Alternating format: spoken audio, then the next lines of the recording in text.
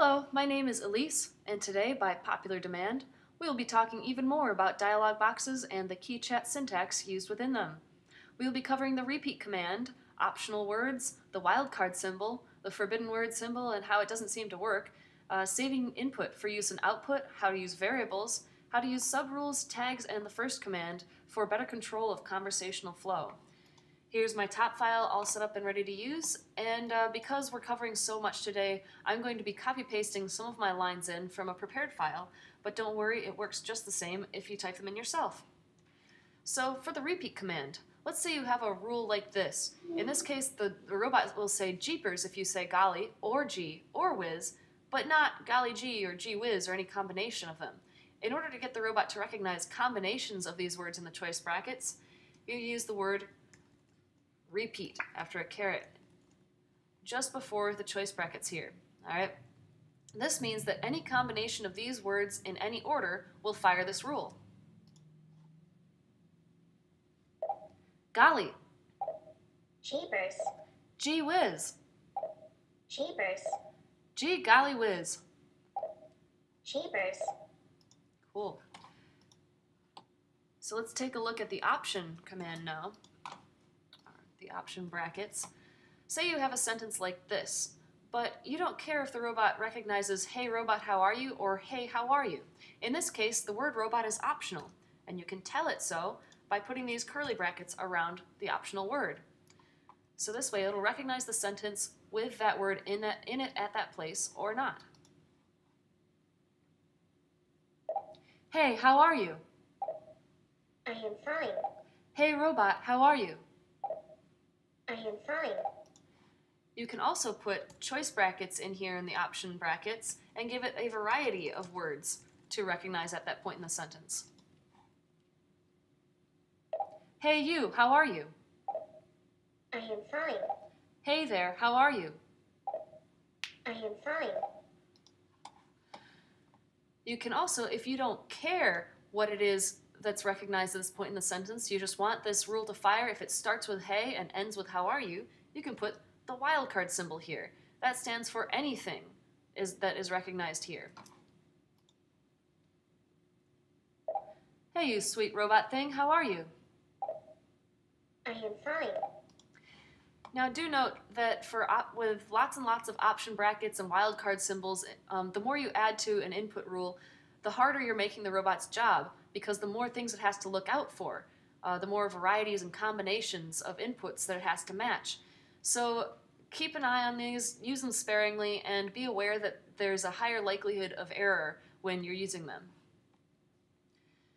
Okay, there's one other symbol. If you've looked through the API at all, you might have seen this, exclamation point symbol, which is the forbidden word symbol. That means that if the robot recognizes hey at the start of this input, it will not fire the rule. This word is forbidden in the input.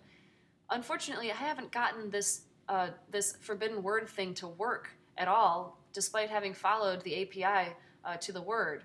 So I'm not exactly sure how to get it to work, so I think that we should probably not use it until they either give a patch or document it correctly.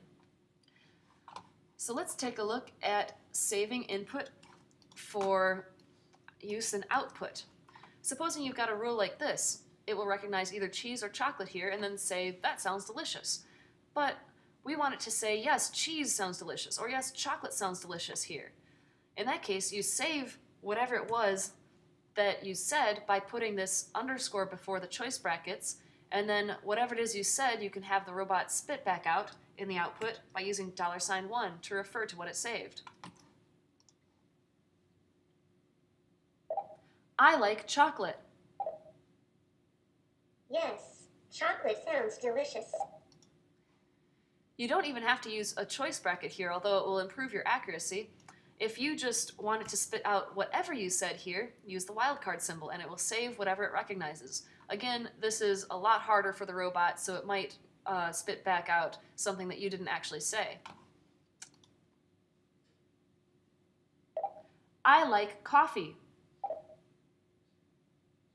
Yes, coughing sounds delicious. So the robot likes coughing. That sounds good. Now, you can use this this input that was recognized and saved anywhere in the top file by storing it in a variable. This $1 is just, you can just refer to it in the output here. But if you want to use it anywhere else, you can make a variable with whatever name you want. In this case, I'm going to call it like, and then store $1 in it. Then you can use it in rules like this. I can say, what do I like? And it'll say, you like whatever it is I said. And I can also clear the variable stored in like, and have the robot forget whatever it is that it's stored there, which I might want to do because it saves the variables between running of the program. I could run this program and then quit it and then run it again, and it would still be saved, have saved the like that I gave it the first time. So sometimes you want to explicitly clear that variable and have the robot forget. I like tea. Yes, ski sounds delicious. What do I like? You like ski. Clear. Clear variable like. What do I like? It didn't say this output because it didn't have anything stored in this variable, so this output was not valid. Okay, let's take a look at another thing called user subrules. If you saw the conversation tree tutorial at all, you'll know about making directed conversations. This is a way to do that in dialog boxes. You enter this, I suppose we can call it a conversation tree, by triggering the first rule in it. Once this first rule has been triggered, these subrules, these two subrules at the first level, are now available. And if you say good or bad, it will respond with the appropriate output. Then, if you, for instance, say bad, now these two subrules of bad are available. But good is not available anymore because you've entered this scope. Let's give it a practical demonstration. What's up? Hi, how are you? No. Bad. That is sad. Would you like some chocolate? Yes. Maybe it will cheer you up. So you notice that when I said no, when I was in this scope, it didn't recognize, it didn't respond because we hadn't entered this scope yet. But the thing is, the global scope is always available. So if I'm anywhere in this tree and I say, hey, it will pop out of the tree and go straight to this rule. So the global scope is always available, but within a tree, only the specific level you're on that is active is available. That's useful to know. You can also use these types of trees in combination with proposals and whatnot. Let's give that a shot. So this proposal, what is your name? I'm going to access it only if I say good. I'm doing good. And I'm going to say next proposal to access it. That's one way of doing it. And then I'm going to have it save my name in a variable, and I can ask it or clear it. What's up? Hi, how are you? Good. I'm glad to hear it. What is your name? Elise. Nice to meet you, yeah, please. What is my name? Your name is here, please. Clear. Clear variable name. Cool. Now, supposing I have nothing stored in name, and I want it to say something like, I don't know here, instead of just skipping over it, if I ask it my name. For that, I'm going to use something called the first command. What I do is I set up some choice brackets, and then I put in the choices of output, but I'm going to put the one with a variable first.